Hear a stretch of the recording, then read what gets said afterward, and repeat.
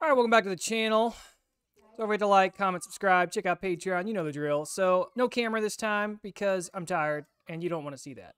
So let's try to rig this player so that we can move our hands and arms with our controllers and move our head with our head. And yeah, if you're just jumping in and you couldn't tell from the title and description, we are continuing our Fusion Bytes and controlling a VR character with our VR headset. So we need to go to Window, Package Manager, Unity Registry, and let's just search rigging, see if that's a thing. And there it is. Unity's animation rigging has not been updated since August 24th, 2021, which makes me a little sad because I told you all in the last video I was having issues with it, and the fact that it hasn't been updated since then does not give me high hopes that this is going to work. Let's check our player in our scene so we can work with him. All right, there he is. And now what we're going to do is we're going to expand our player. We're going to grab our skeleton because that's probably the root of, yeah, so that's the root of the armature. And we're going to go to animation rigging. And one thing we can do is we can do bone renderer setup. And that actually lets you see the bones, right?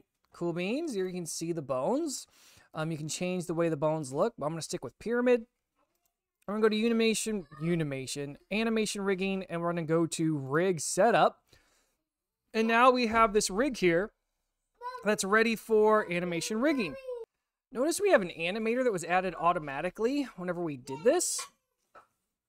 And I don't remember that getting added automatically the last time I did this. I wonder if that might be why I was having issues with it before, but we'll see. We might have to remove the animator from our player here. We will see. We will see. Most likely we will have to do that. But for now, what we're going to do is let's see if we can just turn our head. And this is going to be a bit tough because right now we have it set to in our follow script. We are in update. We are looking at that looker game object. So for now, I should just be able to comment this one line here because this is the only one that's doing anything.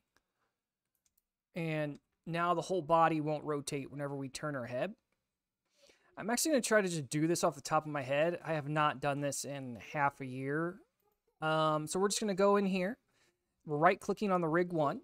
And we're going to create empty. In case you didn't notice, the rig one was created automatically whenever we added our rig builder from animation rigging, rig setup.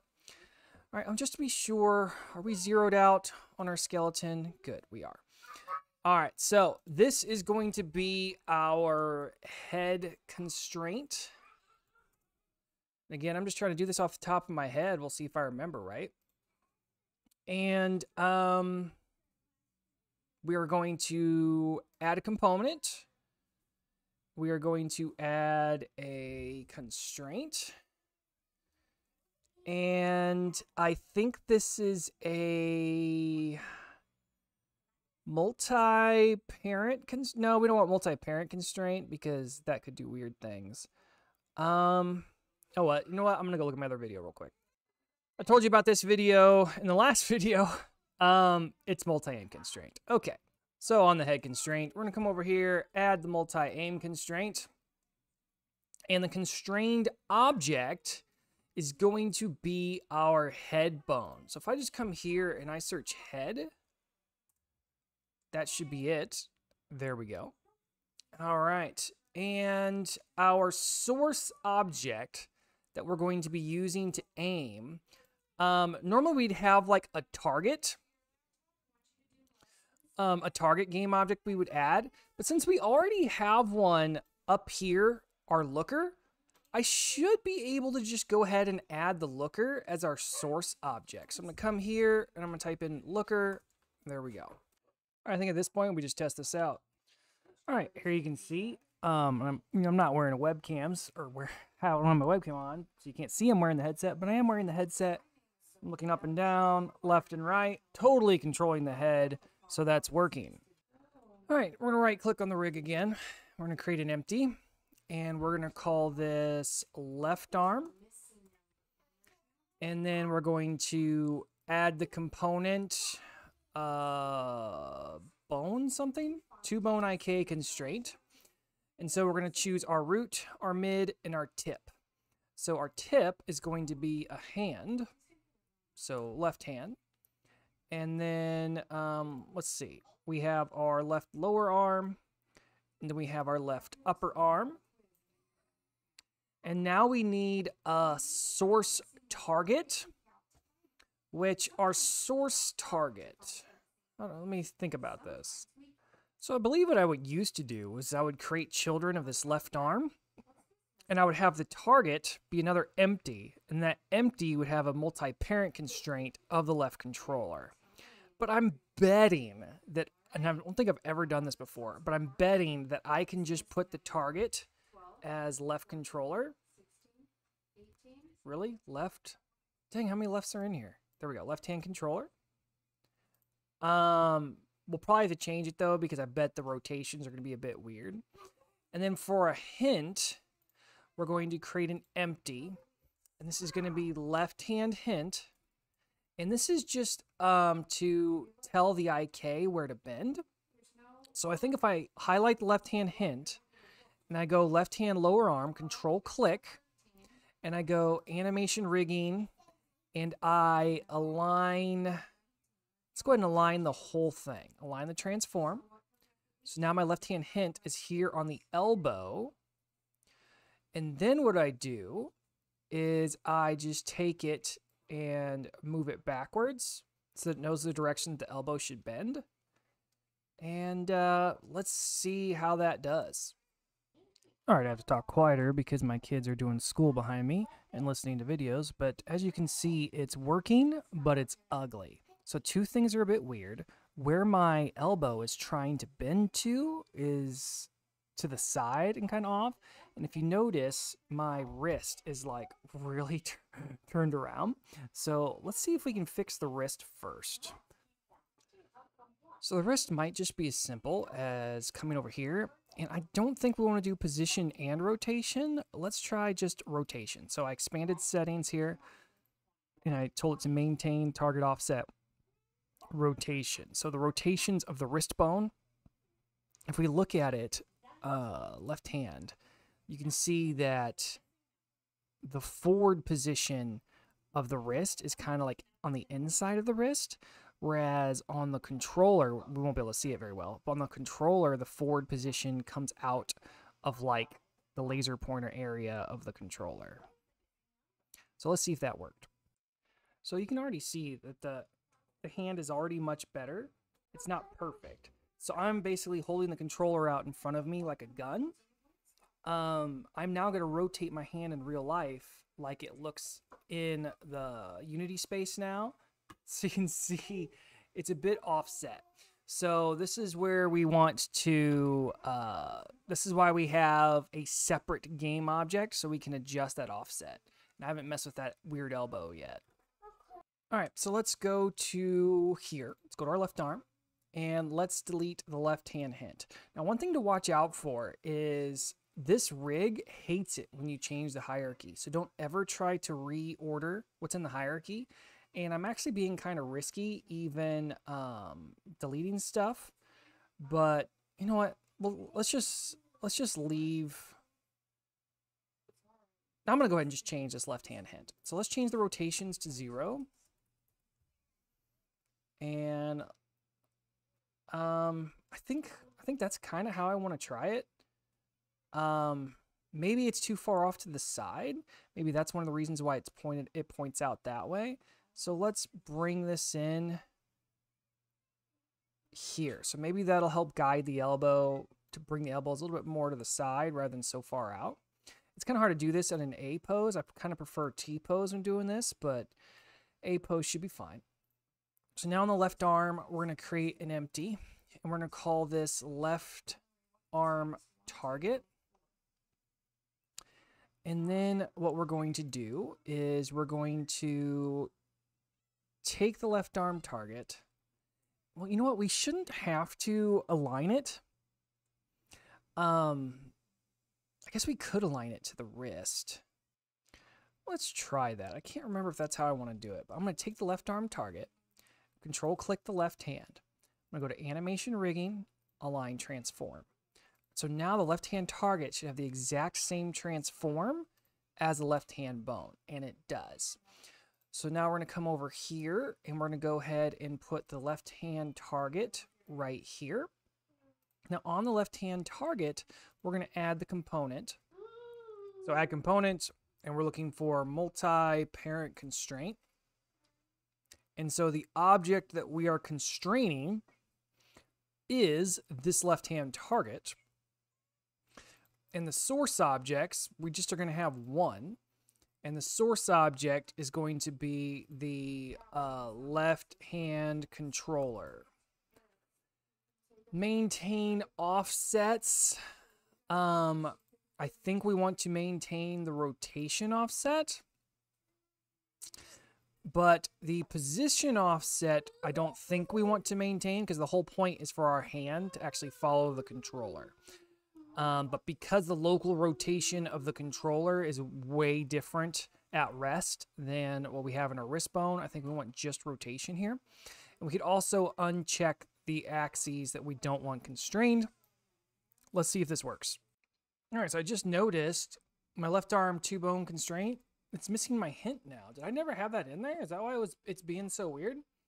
But you can see my hand does not look horrible right now. But still, if I rotate my hand, it's still kind of opposite. So we'll see if we can fix that. But this isn't horrible the way that it is until you try to like wave, and then it looks like that. So first off, let's go ahead and put the, nope, come back here to the left arm, put the left hand hint where the actual hint is. And let's hit play again. Oh yeah, that elbow is much better. Yeah, much better elbow, but the controller is a bit off. And what stinks is I don't think we can adjust this at runtime. Like if I want to take this left arm target, I can't adjust these rotations because, oh, you know what? Oh, and I can't just, I can, maybe if I change this weight down to 0, I wonder if now I can adjust these rotations. Yeah. All right, let's undo that. So we go from -32 to -98. So what's that math difference? That's 66. So that's what I'm going to use. So I'm going to subtract 66 from my left-hand target rotation. So if I take this rotation and I go -66, now let's see what happens if we hit play. Is it just me, or does it look the exact same? What? All right, so I think I figured out the best way to do it. So let's take our left-hand target, and we're going to start over. So on the left arm, create an empty, and this will be our left-hand target. And take the left-hand target, control-click on left hand. Go animation rigging. Let's go ahead and align the transform. And so here on the left-hand target, I do think there's some things that are still bugged out about animation rigging. I'll show you here in a minute. But one thing we want to do is we want to rotate the Z-axis to kind of be up where the X-axis is. So really we can rotate on the Y 90 degrees, one would think. But no. What are we in? We're in local. What about global? That's not going to help us. Oh, wait a minute. Redo. Switch back to local. This is what's tough. This is Euler angles, and this is quaternions, I think. I don't know. You would think it looks like we could rotate on, on the X. This is the X, isn't it? Rotate on the X, but that's not doing what you would expect it to do.